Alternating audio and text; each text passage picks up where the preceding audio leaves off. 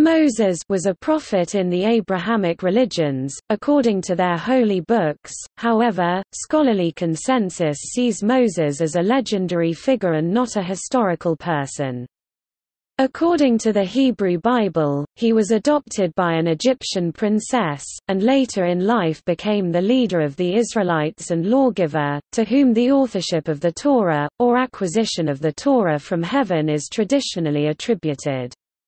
Also called Moshe Rabbeinu in Hebrew, Mose Rabben lit. Moses our teacher. He is the most important prophet in Judaism. He is also an important prophet in Christianity, Islam, the Baha'i Faith, and a number of other Abrahamic religions. According to the Book of Exodus, Moses was born in a time when his people, the Israelites, an enslaved minority, were increasing in numbers, and the Egyptian pharaoh was worried that they might ally themselves with Egypt's enemies. Moses' Hebrew mother, Yoshebed, secretly hid him when the pharaoh ordered all newborn Hebrew boys to be killed in order to reduce the population of the Israelites. Through the pharaoh's daughter, identified as Queen Bithia in the Midrash, the child was adopted as a foundling from the Nile River and grew up with the Egyptian royal family. After killing an Egyptian slavemaster because the slavemaster was smiting a Hebrew, Moses fled across the Red Sea to Midian, where he encountered the angel of the Lord, speaking to him from within a burning bush on Mount Horeb, which he regarded as the mountain of God. God sent Moses back to Egypt to demand the release of the Israelites from slavery. Moses said that he could not speak eloquently, so God allowed Aaron, his brother, to become his spokesperson. After the 10 plagues, Moses led the exodus of the Israelites out of Egypt and across the Red Sea, after which they based themselves at Mount Sinai, where Moses received the 10 Commandments. After 40 years of wandering in the desert, Moses died within sight of the Promised Land on Mount Nebo. Jerome gives 1592 BCE, and James Ussher 1571 BCE as Moses' birth year. In the Book of Deuteronomy, Moses was called, "the man of God."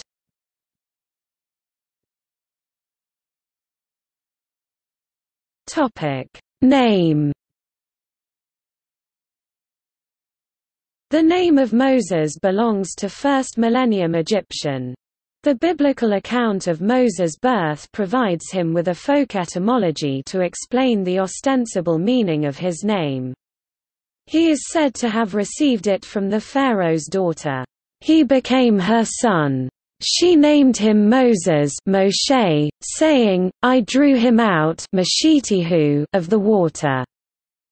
This explanation links it to a verb mashah, meaning, to draw out, which makes the pharaoh's daughter's declaration a play on words. The princess made a grammatical mistake which is prophetic of his future role in legend, as someone who will draw the people of Israel out of Egypt through the waters of the Red Sea. Several etymologies have been proposed. An Egyptian root MSY, child of, has been considered as a possible etymology, arguably an abbreviation of a theophoric name, as for example in Egyptian names like Thutmoses, Thoth created him, and Ramesses, Ra created him, with the god's name omitted. Abraham Yehuda, based on the spelling given in the Tanakh, argues that it combines water or seed and pond, expanse of water, thus yielding the sense of child of the Nile. M.W. Shea, the Hebrew etymology in the biblical story may reflect an attempt to cancel out traces of Moses' Egyptian origins. The Egyptian character of his name was recognized as such by ancient Jewish writers like Philo of Alexandria and Josephus. Philo linked Moses to the Egyptian Coptic word for water moi, while Josephus, in his Antiquities of the Jews, claimed that the second element, esses, meant those who are saved.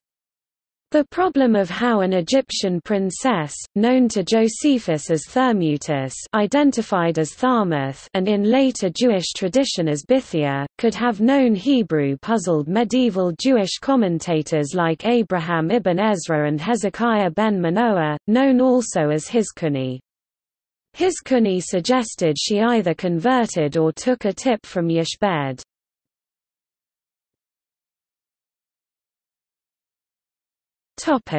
Biblical narrative.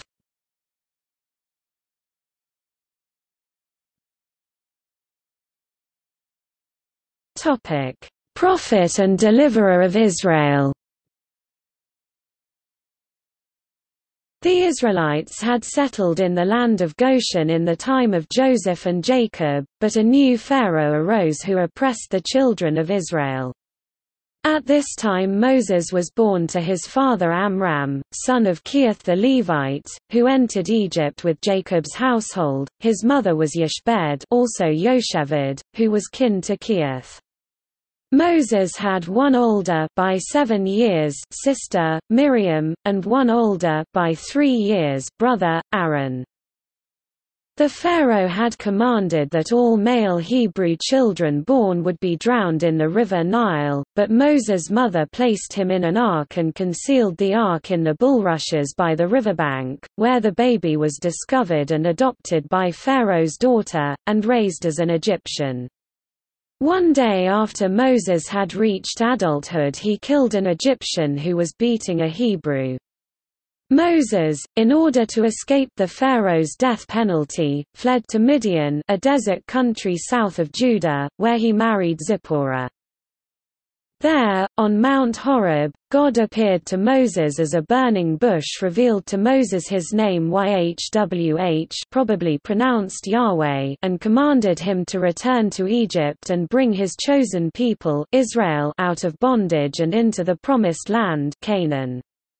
During the journey, God tried to kill Moses because he had not circumcised his son, but Zipporah saved his life. Moses returned to carry out God's command, but God caused the Pharaoh to refuse, and only after God had subjected Egypt to 10 plagues did the Pharaoh relent. Moses led the Israelites to the border of Egypt, but there God hardened the Pharaoh's heart once more, so that he could destroy the Pharaoh and his army at the Red Sea crossing as a sign of his power to Israel and the nations. From Egypt, Moses led the Israelites to biblical Mount Sinai, where he was given the 10 Commandments from God, written on stone tablets. However, since Moses remained a long time on the mountain, some of the people feared that he might be dead, so they made a statue of a golden calf and worshipped it, thus disobeying and angering God and Moses. Moses, out of anger, broke the tablets, and later ordered the elimination of those who had worshipped the golden statue, which was melted down and fed to the idolaters. He also wrote the 10 Commandments on a new set of tablets.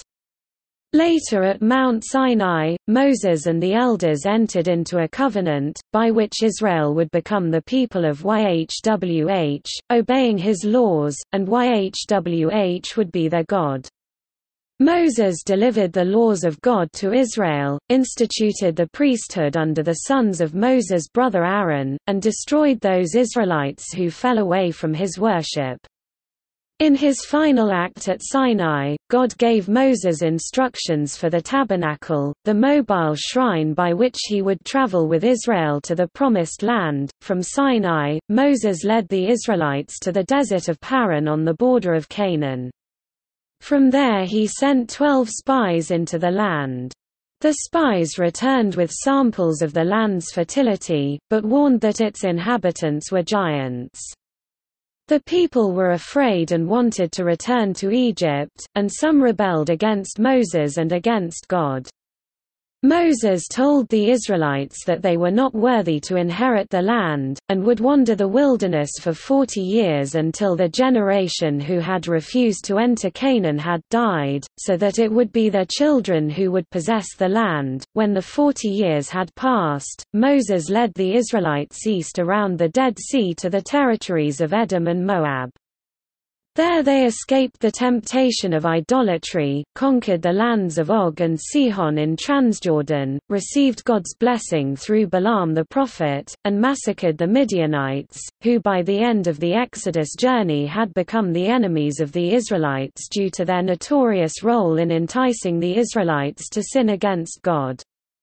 Moses was twice given notice that he would die before entry to the Promised Land, in Numbers chapter 27 verse 13, once he had seen the Promised Land from a viewpoint on Mount Abarim, and again in Numbers chapter 31 verse 1 once battle with the Midianites had been won.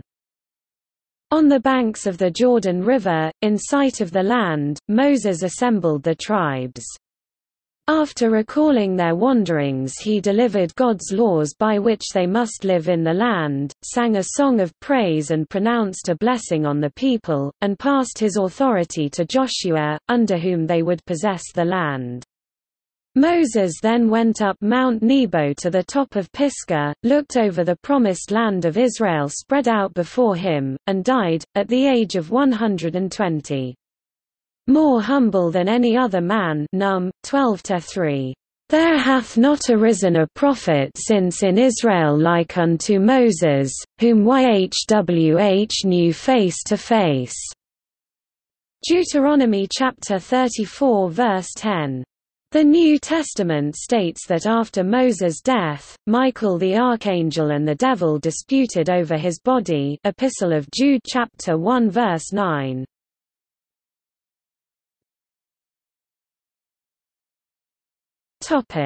Lawgiver of Israel. Moses is honored among Jews today as the Lawgiver of Israel, and he delivers several sets of laws in the course of the 4 books.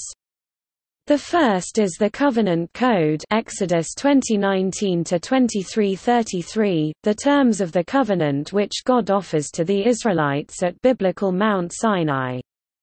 Embedded in the covenant are the Decalogue, the 10 Commandments, Exodus chapter 20 verses 1-17, and the Book of the Covenant, Exodus 20:22-23:19.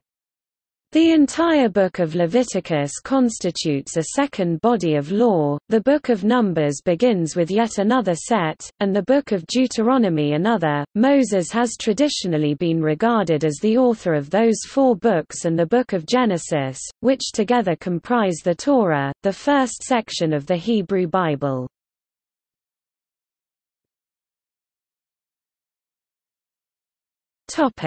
Historicity. The modern scholarly consensus is that the figure of Moses is legendary, and not historical, although a Moses-like figure may have existed somewhere in the southern Transjordan in the mid-late 13th century BC. Certainly no Egyptian sources mention Moses or the events of Exodus-Deuteronomy, nor has any archaeological evidence been discovered in Egypt or the Sinai wilderness to support the story in which he is the central figure. The story of his discovery picks up a familiar motif in ancient Near Eastern mythological accounts of the ruler who rises from humble origins, thus Sargon of Akkad's Akkadian account of his own origins runs. The tradition of Moses as a lawgiver and culture hero of the Israelites may go back to the 7th century BCE sources of the Deuteronomist, which might conserve earlier traditions. Kenneth Kitchen, described as a distinguished but lonely voice among British Egyptologists on the subject, argues that there is an historic core behind the Exodus, with Egyptian corvée labor exacted from Hebrews during the imperialist control exercised by the Egyptian Empire over Canaan from the time of the Thutmosides down to the revolt against Merneptah and Ramesses III. Kitchen argued that there is a lack of factual evidence to deny his existence. Martin Noth called the Deuteronomic description of Moses' burial a lone historical tradition. William Albright believed in the essential historicity of the biblical tales of Moses and the Exodus, accepting however that the core narrative had been overlaid by legendary accretions. Biblical minimalists such as Philip R. Davies and Niels Peter Lemche regard all biblical books, and the stories of an exodus, united monarchy, exile and return as fictions composed by a social elite in Yehud in the Persian period or even later, the purpose being to legitimize a return to indigenous roots. Despite the imposing fame associated with Moses, no source mentions him until he emerges in texts associated with the Babylonian exile. A theory developed by Cornelius Thiele in 1872, which had proved influential, argued that Yahweh was a Midianite god, introduced to the Israelites by Moses, whose father-in-law Jethro was a Midianite priest. It was to such a Moses that Yahweh reveals his real name, hidden from the patriarchs who knew him only as El Shaddai. Against this view is the modern consensus that most of the Israelites were native to Palestine. Martin Noth argued that the Pentateuch uses the figure of Moses, originally linked to legends of a Transjordan conquest, as a narrative bracket or late redactional device to weld together four of the five, originally independent, themes of that work. Manfred Gorge and Rolf Krauss, the latter in a somewhat sensationalist manner, have suggested that the Moses story is a distortion or transmogrification of the historical pharaoh Amun c. 1200 BCE, who was dismissed from office and whose name was later simplified to MSY Mose. Aidan Dodson regards this hypothesis as intriguing, but beyond proof. The name King Mesha of Moab has been linked to that of Moses. Mesha also is associated with narratives of an exodus and a conquest, and several motifs in stories about him are shared with the Exodus tale and that regarding Israel's war with Moab 2 Kings chapter 3. Moab rebels against oppression, like Moses, leads his people out of Israel, as Moses does from Egypt, and his firstborn son is slaughtered at the wall of Kir Hezeth as the firstborn of Israel are condemned to slaughter in the Exodus story. An infernal Passover that delivers Mesha while wrath burns against his enemies. An Egyptian version of the tale that crosses over with the Moses story is found in Manetho who, according to the summary in Josephus, wrote that a certain Osaseph, a Heliopolitan priest, became overseer of a band of lepers, when Amenophis, following indications by Amenhotep, son of Harpu, had all the lepers in Egypt quarantined in order to cleanse the land so that he might see the gods. The lepers are bundled into Avaris, the former capital of the Hyksos, where Osaseph prescribes for them everything forbidden in Egypt, while prescribing everything permitted in Egypt. They invite the Hyksos to re-invade Egypt, rule with them for 13 years. Osaseph then assumes the name Moses, and are then driven out.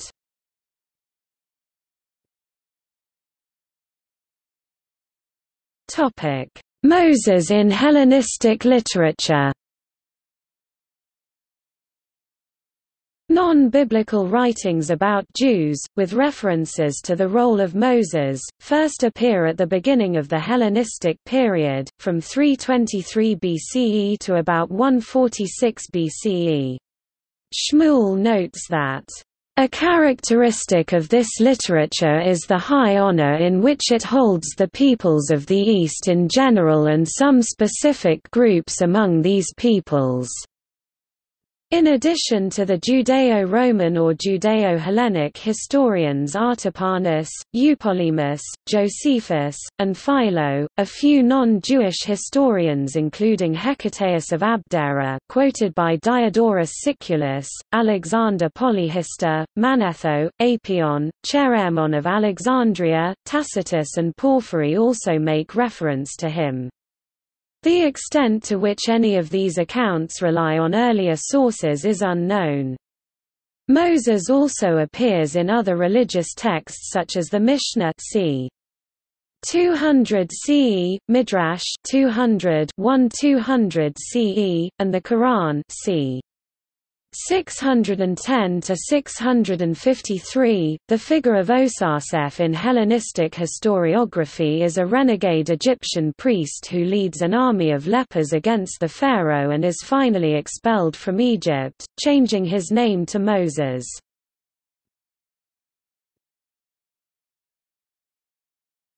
Topic: In Hecataeus.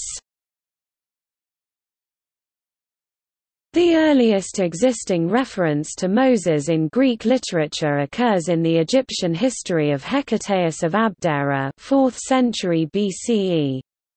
All that remains of his description of Moses are two references made by Diodorus Siculus, wherein, writes historian Arthur Droge, he describes Moses as a wise and courageous leader who left Egypt and colonized Judea. Among the many accomplishments described by Hecataeus, Moses had founded cities, established a temple and religious cult, and issued laws. After the establishment of settled life in Egypt in early times, which took place, according to the mythical account, in the period of the gods and heroes, the first to persuade the multitudes to use written laws was Moses, a man not only great of soul but also in his life the most public-spirited of all lawgivers whose names are recorded. Droge also points out that this statement by Hecataeus was similar to statements made subsequently by Eupolemus.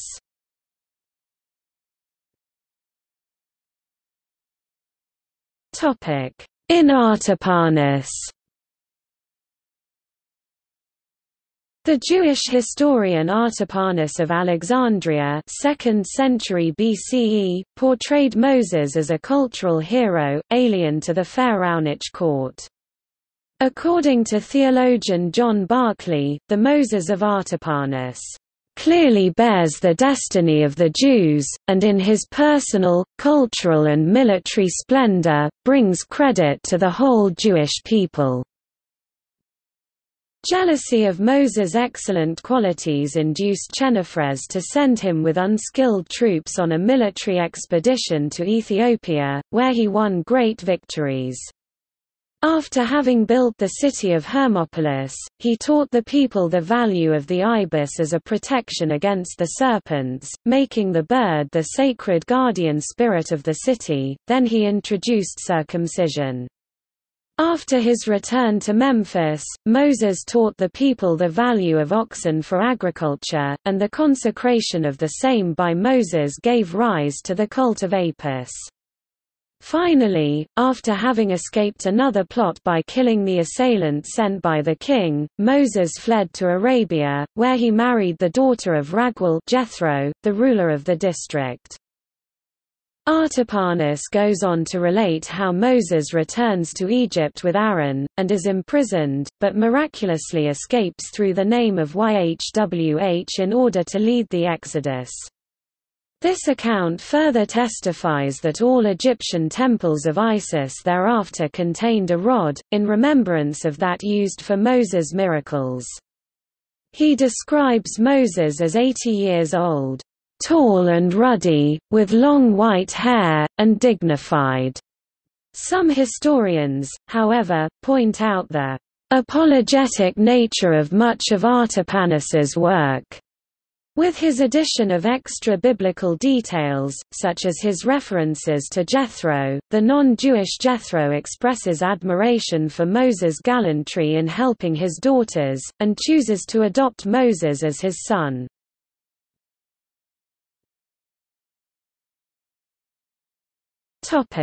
In Strabo.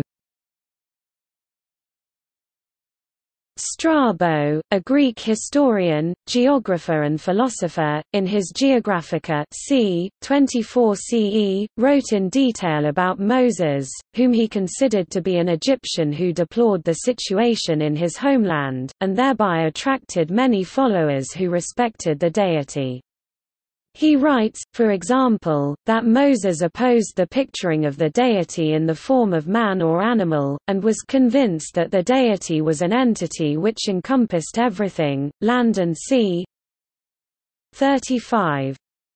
An Egyptian priest named Moses, who possessed a portion of the country called the Lower Egypt, being dissatisfied with the established institutions there, left it and came to Judea with a large body of people who worshipped the divinity. He declared and taught that the Egyptians and Africans entertained erroneous sentiments, in representing the divinity under the likeness of wild beasts and cattle of the field, that the Greeks also were in error in making images of their gods after the human form. For God, said he, may be this one thing which encompasses us all, land and sea, which we call heaven, or the universe, or the nature of things. 36. By such doctrine Moses persuaded a large body of right-minded persons to accompany him to the place where Jerusalem now stands. In Strabo's writings of the history of Judaism as he understood it, he describes various stages in its development, from the first stage, including Moses and his direct heirs, to the final stage where the Temple of Jerusalem continued to be surrounded by an aura of sanctity. Strabo's positive and unequivocal appreciation of Moses' personality is among the most sympathetic in all ancient literature. His portrayal of Moses is said to be similar to the writing of Hecataeus, who described Moses as a man who excelled in wisdom and courage. Egyptologist Jan Assmann concludes that Strabo was the historian who came closest to a construction of Moses' religion as monotheistic and as a pronounced counter-religion. It recognized only one divine being whom no image can represent, and the only way to approach this God is to live in virtue and in justice.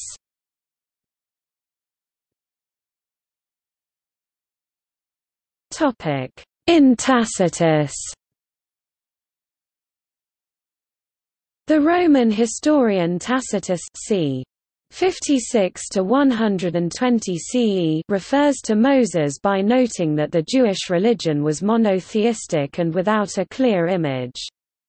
His primary work, wherein he describes Jewish philosophy, is his Histories c. 100, where, according to Arthur Murphy, as a result of the Jewish worship of one god, pagan mythology fell into contempt. Tacitus states that, despite various opinions current in his day regarding the Jews' ethnicity, most of his sources are in agreement that there was an exodus from Egypt. By his account, the pharaoh Botchorus, suffering from a plague, banished the Jews in response to an oracle of the god Zeus Ammon. A motley crowd was thus collected and abandoned in the desert. While all the other outcasts lay idly lamenting, one of them, named Moses, advised them not to look for help to gods or men, since both had deserted them, but to trust rather in themselves, and accept as divine the guidance of the first being, by whose aid they should get out of their present plight. In this version, Moses and the Jews wander through the desert for only 6 days, capturing the Holy Land on the 7th.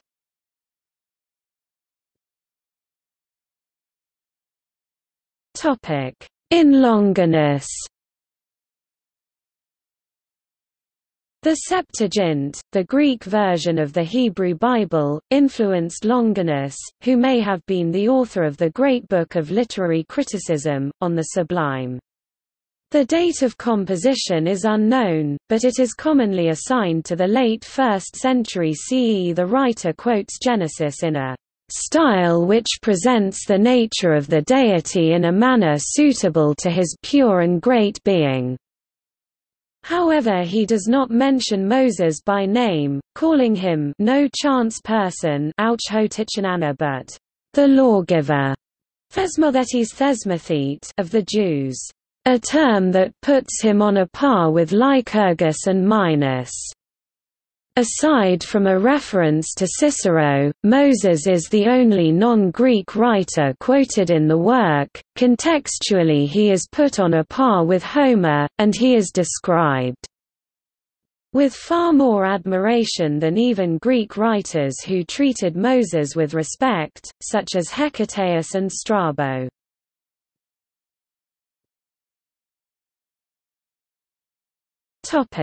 In Josephus.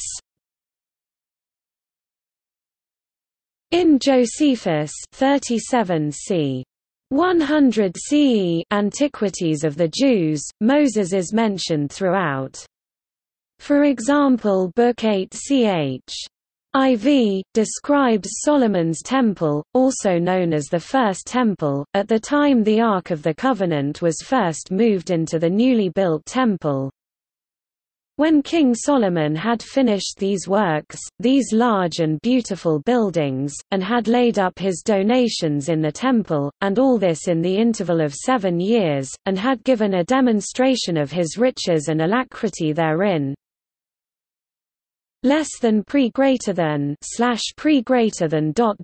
he also wrote to the rulers and elders of the Hebrews, and ordered all the people to gather themselves together to Jerusalem, both to see the temple which he had built, and to remove the ark of God into it. And when this invitation of the whole body of the people to come to Jerusalem was everywhere carried abroad, the Feast of Tabernacles happened to fall at the same time, which was kept by the Hebrews as a most holy and most eminent feast. So they carried the ark and the tabernacle which Moses had pitched, and all the vessels that were for ministration to the sacrifices of God, and removed them to the temple. Now the ark contained nothing else but those 2 tables of stone that preserved the 10 Commandments, which God spake to Moses in Mount Sinai, and which were engraved upon them. According to Feldman, Josephus also attaches particular significance to Moses' possession of the cardinal virtues of wisdom, courage, temperance, and justice. He also includes piety as an added 5th virtue. In addition, he stresses Moses' willingness to undergo toil and his careful avoidance of bribery. Like Plato's philosopher king, Moses excels as an educator.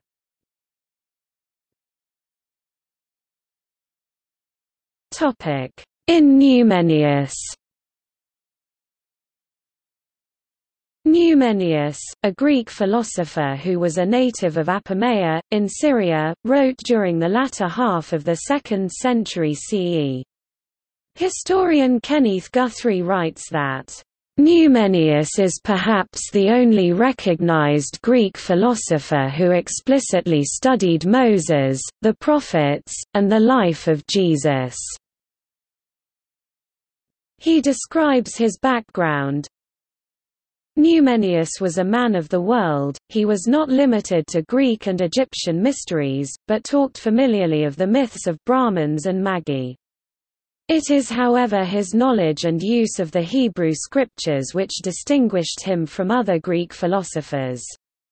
He refers to Moses simply as the prophet, exactly as for him Homer is the poet. Plato is described as a Greek Moses.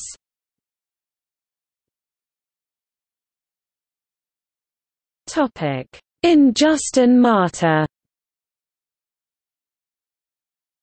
The Christian saint and religious philosopher Justin Martyr 103 to 165 CE drew the same conclusion as Numenius, according to other experts. Theologian Paul Blackham notes that Justin considered Moses to be more trustworthy, profound and truthful because he is older than the Greek philosophers. He quotes him, "I will begin, then, with our first prophet and lawgiver, Moses, that you may know that, of all your teachers, whether sages, poets, historians, philosophers, or lawgivers, by far the oldest, as the Greek histories show us, was Moses, who was our first religious teacher."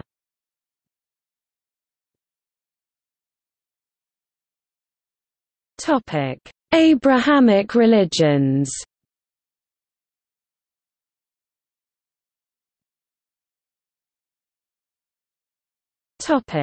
Judaism. Most of what is known about Moses from the Bible comes from the books of Exodus, Leviticus, Numbers and Deuteronomy. The majority of scholars consider the compilation of these books to go back to the Persian period, 538 to 332 BCE, but based on earlier written and oral traditions. There is a wealth of stories and additional information about Moses in the Jewish Apocrypha and in the genre of rabbinical exegesis known as Midrash, as well as in the primary works of the Jewish oral law, the Mishnah and the Talmud. Moses is also given a number of bynames in Jewish tradition. The Midrash identifies Moses as one of 7 biblical personalities who were called by various names. Moses' other names were Jekuthiel by his mother, Heber by his father, Jerd by Miriam, Avi Zanoah by Aaron, Avi Gedor by Kohath, Avi Soko by his wet nurse, Shemaiah ben Nethanel by people of Israel. Moses is also attributed the names Tovia as a first name, and Levi as a family name Vayikra Rabbah 1-3, Heman, Mekokuk lawgiver, and Ehl Gavish Numbers chapter 12 verse 3. In another exegesis, Moses had ascended to the first heaven until the seventh, even visited paradise and hell alive, after he saw the divine vision in Mount Horeb. Jewish historians who lived at Alexandria, such as Eupolemus, attributed to Moses the feat of having taught the Phoenicians their alphabet, similar to legends of Thoth. Artapanus of Alexandria explicitly identified Moses not only with Thoth, Hermes, but also with the Greek figure Musaeus, whom he called the teacher of Orpheus, and ascribed to him the division of Egypt into 36 districts, each with its own liturgy. He named the princess who adopted Moses as Meres, wife of Pharaoh Chenephrez. Jewish tradition considers Moses to be the greatest prophet who ever lived. Despite his importance, Judaism stresses that Moses was a human being, and is therefore not to be worshipped. Only God is worthy of worship in Judaism. To Orthodox Jews, Moses is called Moshe Rabbeinu, Eved Hashem, Avi Hanavim Zya.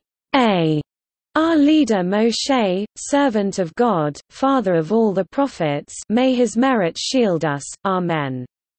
In the Orthodox view, Moses received not only the Torah, but also the revealed written and oral and the hidden the Hokmat Nistar teachings, which gave Judaism the Zohar of the Rashbi, the Torah of the Ari HaKadosh and all that is discussed in the heavenly yeshiva between the Ramhal and his masters. Arising in part from his age of death 120 according to Doi, 34-7 and that, "his eye had not dimmed, and his vigor had not diminished." The phrase, "may you live to 120," has become a common blessing among Jews, especially since 120 is elsewhere stated as the maximum age for Noah's descendants, one interpretation of Genesis chapter 6 verse 3.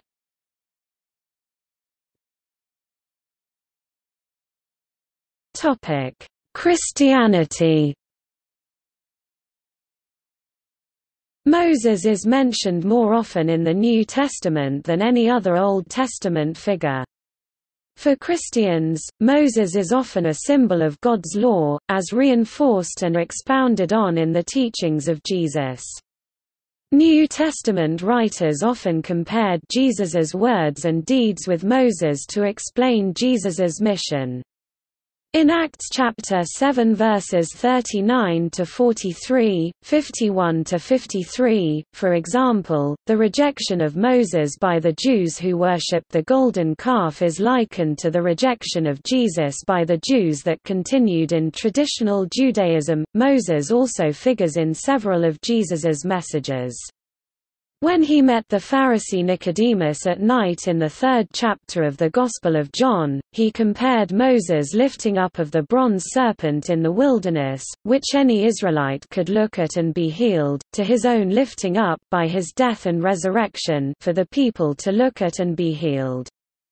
In the 6th chapter, Jesus responded to the people's claim that Moses provided them manna in the wilderness by saying that it was not Moses, but God, who provided.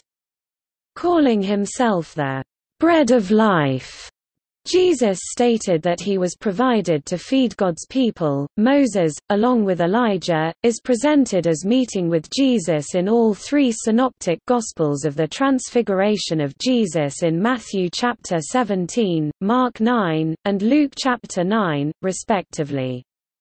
Jesus refers to the scribes and the Pharisees of the temple as seated in the chair of Moses.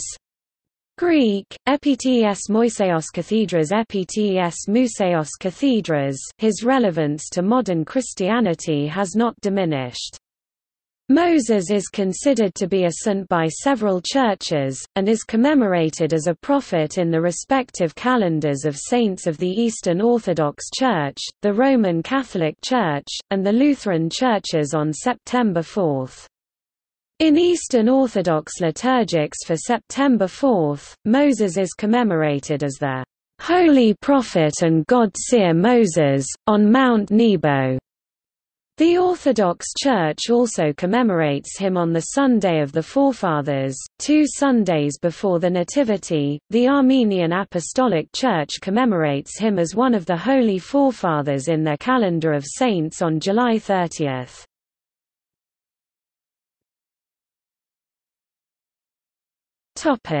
Mormonism. Members of The Church of Jesus Christ of Latter-day Saints, colloquially called Mormons, generally view Moses in the same way that other Christians do. However, in addition to accepting the biblical account of Moses, Mormons include selections from the Book of Moses as part of their scriptural canon. This book is believed to be the translated writings of Moses, and is included in the Pearl of Great Price. Latter-day Saints are also unique in believing that Moses was taken to heaven without having tasted death. Translated. In addition, Joseph Smith and Oliver Cowdery stated that on April 3, 1836, Moses appeared to them in the Kirtland Temple located in Kirtland, Ohio, in a glorified, immortal, physical form and bestowed upon him the keys of the gathering of Israel from the 4 parts of the earth, and the leading of the 10 tribes from the land of the north.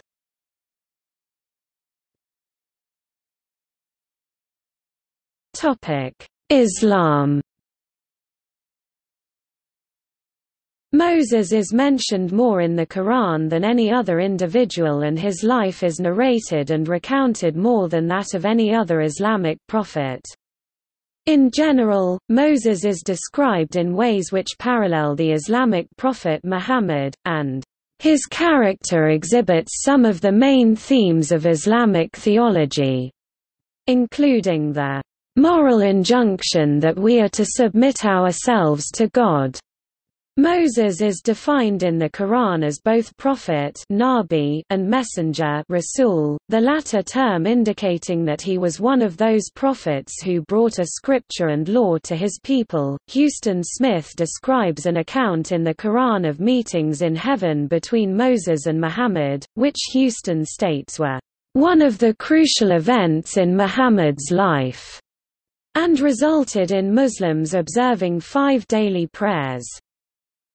Moses is mentioned 502 times in the Quran. Passages mentioning Moses include 2.49 to 61, 7.103 to 60, 10.75 to 93, 17.10104, 20.9 to 97, 26.10 to 66, 27.7 to 14, 28.3 to 46, 40.23 to 30, 43.46 to 55, 44.17 to 31, and 79.15 to 25, and many others.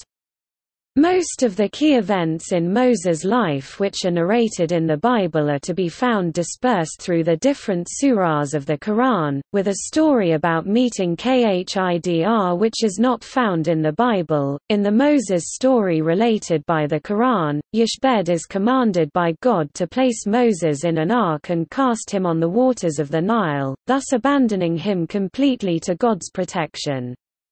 The Pharaoh's wife Asiya, not his daughter, found Moses floating in the waters of the Nile. She convinced the Pharaoh to keep him as their son because they were not blessed with any children. The Quran's account has emphasized Moses' mission to invite the Pharaoh to accept God's divine message as well as give salvation to the Israelites. According to the Quran, Moses encourages the Israelites to enter Canaan, but they are unwilling to fight the Canaanites, fearing certain defeat. Moses responds by pleading to Allah that he and his brother Aaron be separated from the rebellious Israelites.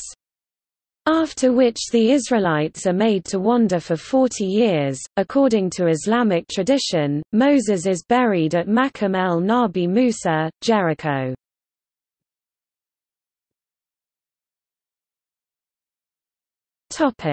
Baha'i Faith.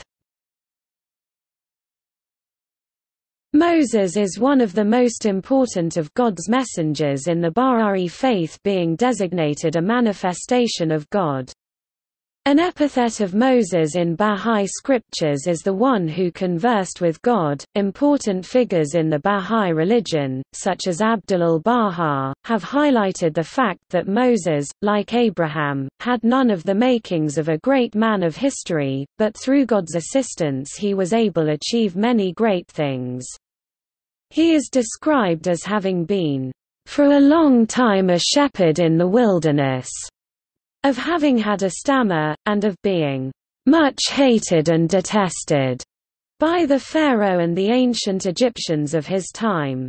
He is said to have been raised in an oppressive household, and to have been known, in Egypt, as a man who had committed murder, though he had done so in order to prevent an act of cruelty. Nevertheless, like Abraham, through the assistance of God, he achieved great things and gained renown even beyond the Levant.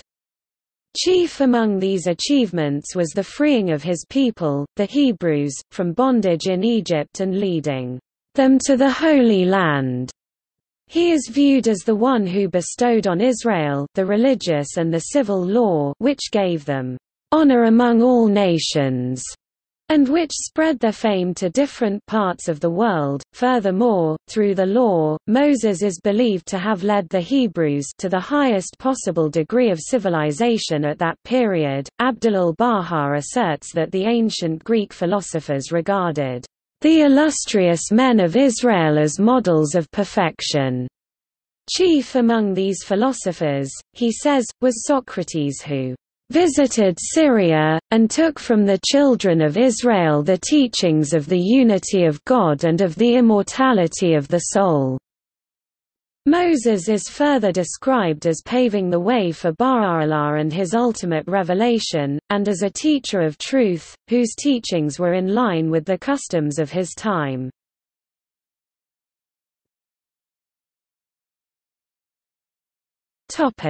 Legacy in politics and law. In a metaphorical sense, in the Christian tradition, a Moses has been referred to as the leader who delivers the people from a terrible situation. Among the presidents of the United States known to have used the symbolism of Moses were Harry S. Truman, Jimmy Carter, Ronald Reagan, Bill Clinton, George W. Bush and Barack Obama, who referred to his supporters as the Moses generation. In subsequent years, theologians linked the Ten Commandments with the formation of early democracy. Scottish theologian William Barclay described them as the universal foundation of all things, the law without which nationhood is impossible. Our society is founded upon it.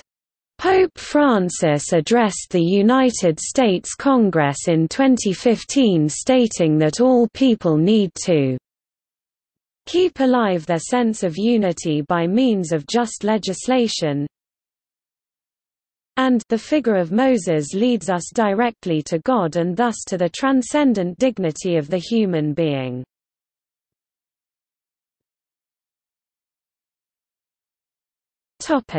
American history.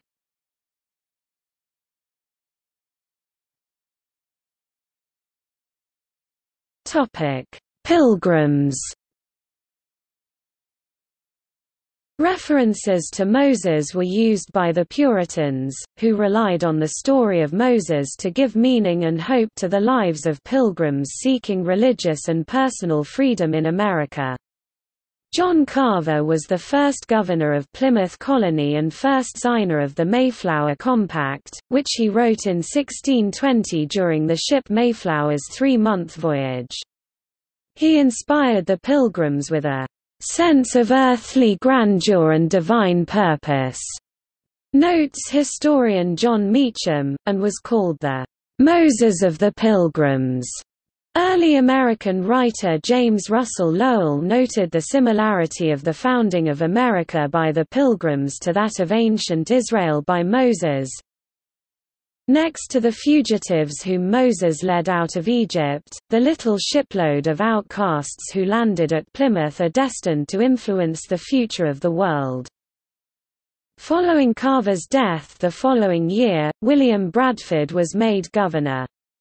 He feared that the remaining pilgrims would not survive the hardships of the new land, with half their people having already died within months of arriving. Bradford evoked the symbol of Moses to the weakened and desperate pilgrims to help calm them and give them hope. "Violence will break all. Where is the meek and humble spirit of Moses?" William G. Dever explains the attitude of the Pilgrims. "We considered ourselves the new Israel, particularly we in America. And for that reason we knew who we were, what we believed in and valued, and what our manifest destiny was."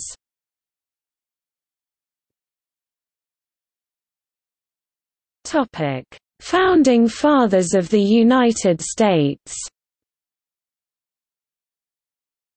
On July 4, 1776, immediately after the Declaration of Independence was officially passed, the Continental Congress asked John Adams, Thomas Jefferson, and Benjamin Franklin to design a seal that would clearly represent a symbol for the new United States.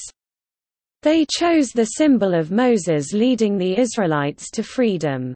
The Founding Fathers of the United States inscribed the words of Moses on the Liberty Bell, "Proclaim liberty through all the land to all the inhabitants thereof." Leviticus chapter 25. Upon the death of George Washington in 1799, 2/3 of his eulogies referred to him as America's Moses, with one orator saying that "Washington has been the same to us as Moses was to the children of Israel."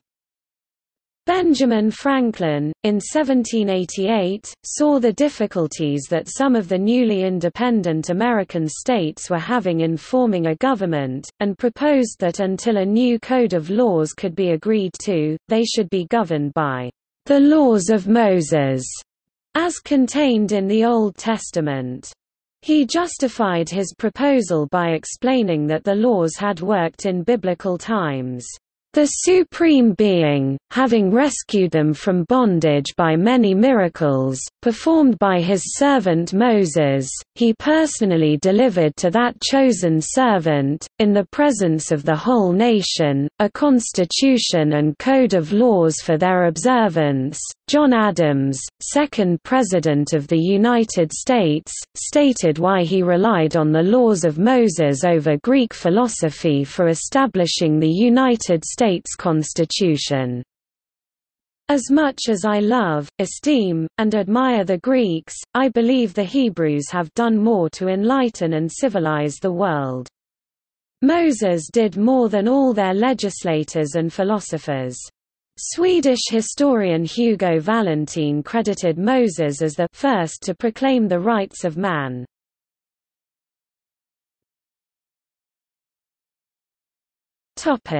Slavery and civil rights. Historian Gladys L. Knight describes how leaders who emerged during and after the period in which slavery in the United States was legal often personified the Moses symbol. The symbol of Moses was empowering in that it served to amplify a need for freedom. Therefore, when Abraham Lincoln was assassinated in 1865 after the passage of the amendment to the Constitution outlawing slavery, black Americans said they had lost their Moses. Lincoln biographer Charles Carlton Coffin writes, "The millions whom Abraham Lincoln delivered from slavery will ever liken him to Moses, the deliverer of Israel." Similarly, Harriet Tubman, who rescued approximately 70 enslaved family and friends, was also described as the Moses of her people. In the 1960s, a leading figure in the civil rights movement was Martin Luther King Jr., who was called a modern Moses, and often referred to Moses in his speeches, the struggle of Moses, the struggle of his devoted followers as they sought to get out of Egypt. This is something of the story of every people struggling for freedom.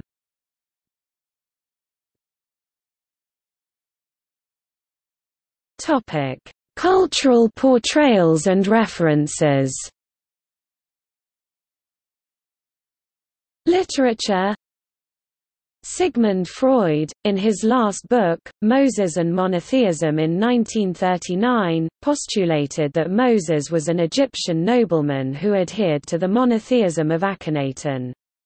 Following a theory proposed by a contemporary biblical critic, Freud believed that Moses was murdered in the wilderness, producing a collective sense of patricidal guilt that has been at the heart of Judaism ever since.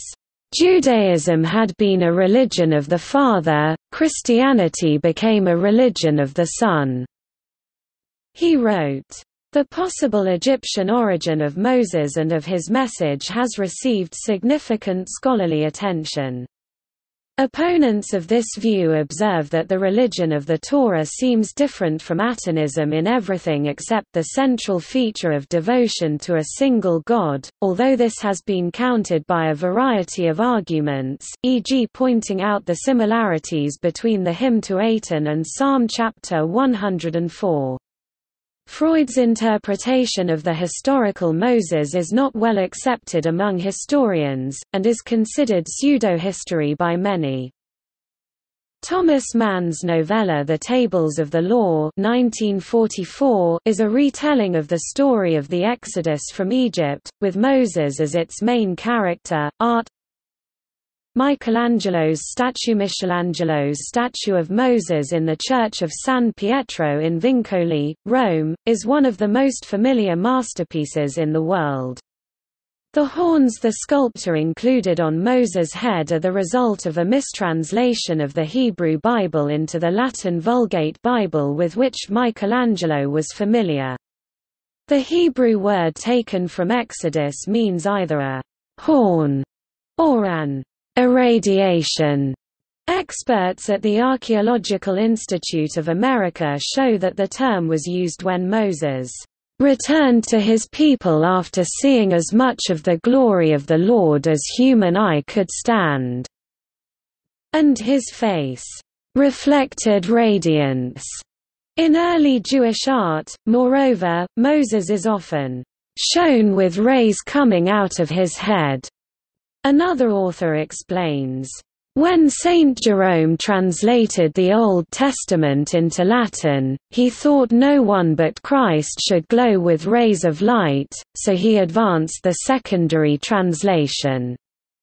However, writer J. Stephen Lang points out that Jerome's version actually described Moses as giving off horn-like rays, and he rather clumsily translated it to mean having horns. It has also been noted that he had Moses seated on a throne, yet Moses was never given the title of a king nor ever sat on such thrones. Depiction on U.S. government buildings. Moses is depicted in several U.S. government buildings because of his legacy as a lawgiver. In the Library of Congress stands a large statue of Moses alongside a statue of Paul the Apostle. Moses is one of the 23 lawgivers depicted in marble bas-reliefs in the chamber of the U.S. House of Representatives in the United States Capitol. The plaque's overview states, Moses c. 1350–1250 BC, Hebrew prophet and lawgiver, transformed a wandering people into a nation, received the Ten Commandments. The other 22 figures have their profiles turned to Moses, which is the only forward-facing bas-relief. Moses appears 8 times in carvings that ring the Supreme Court Great Hall ceiling. His face is presented along with other ancient figures such as Solomon, the Greek god Zeus and the Roman goddess of wisdom, Minerva. The Supreme Court building's east pediment depicts Moses holding 2 tablets. Tablets representing the Ten Commandments can be found carved in the oak courtroom doors, on the support frame of the courtroom's bronze gates and in the library woodwork. A controversial image is one that sits directly above the Chief Justice of the United States head. In the center of the 40-foot-long Spanish marble carving is a tablet displaying Roman numerals I through X, with some numbers partially hidden. Film and television. Moses was portrayed by Theodore Roberts in Cecil B. DeMille's 1923 silent film The Ten Commandments. Moses appeared as the central character in the 1956 DeMille movie, also called The Ten Commandments, in which he was portrayed by Charlton Heston. A television remake was produced in 2006. Burt Lancaster played Moses in the 1975 television miniseries Moses the Lawgiver. In the 1981 comedy film History of the World, Part 1, Moses was portrayed by Mel Brooks. Sir Ben Kingsley was the narrator of the 2007 animated film, The Ten Commandments. Moses appeared as the central character in the 1998 DreamWorks Pictures animated movie, The Prince of Egypt. He was voiced by Val Kilmer. In the 2009 mini-series Battles BC, Moses was portrayed by Kazi Louis Seragino. In the 2013 television mini-series The Bible, Moses was portrayed by actor William Houston. Christian Bale portrayed Moses in Ridley Scott's 2014 film Exodus, Gods and Kings, which portrayed Moses and Ramesses II as being raised by Seti I as cousins. Guilherme Winter portrayed Moses in Alexandra Avancini and Vivian de Oliveira 2015-2016 Brazilian mini-series Moisés y los 10 Mandamientos, original title, Os 10 Mandamentos.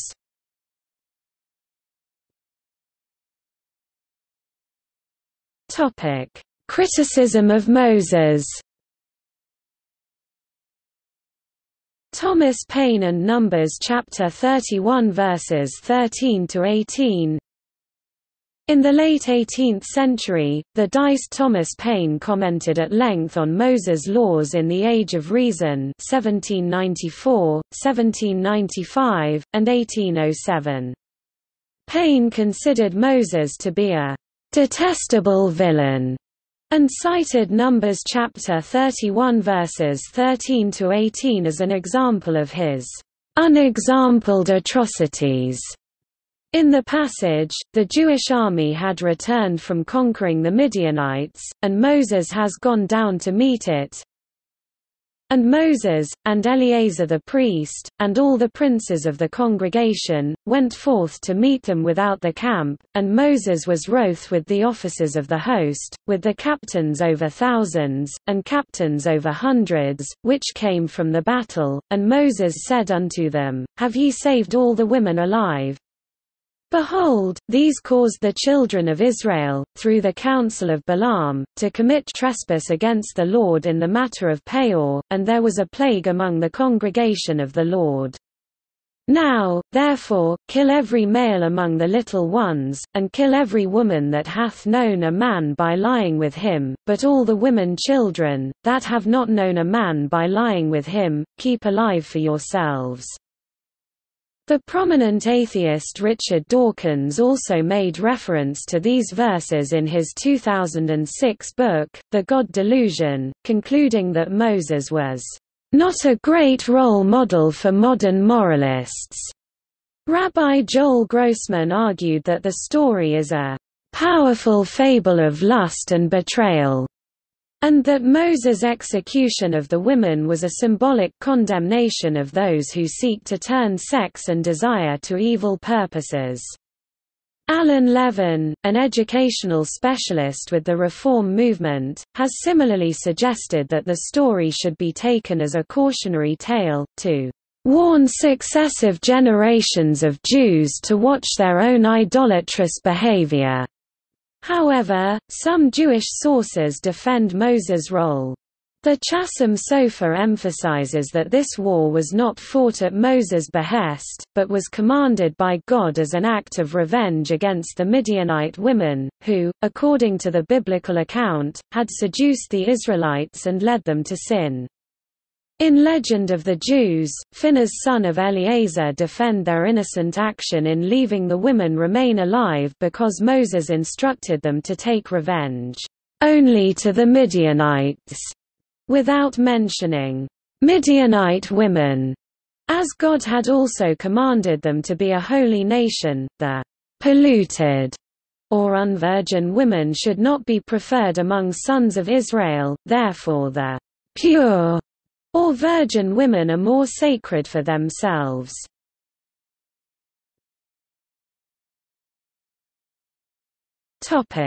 See also: Comparison of the founders of religious traditions, Crossing the Red Sea, Hyksos, Moses in Islam, Table of prophets of Abrahamic religions, Tharbus